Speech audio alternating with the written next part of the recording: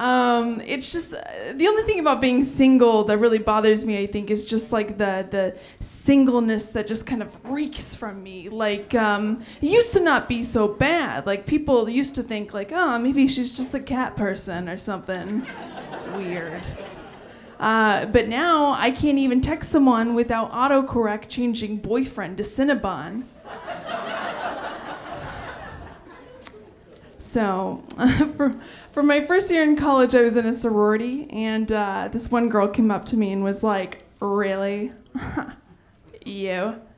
And I was like, "Thanks, Mom." Let's go talk to some people at pizza about these emotional scars. You guys ever eat so much pizza that you can't feel your childhood anymore? Just me again? Okay. All right. I was at CVS the other day, and I saw this 4-pack of Marie Callender's chicken pot pies.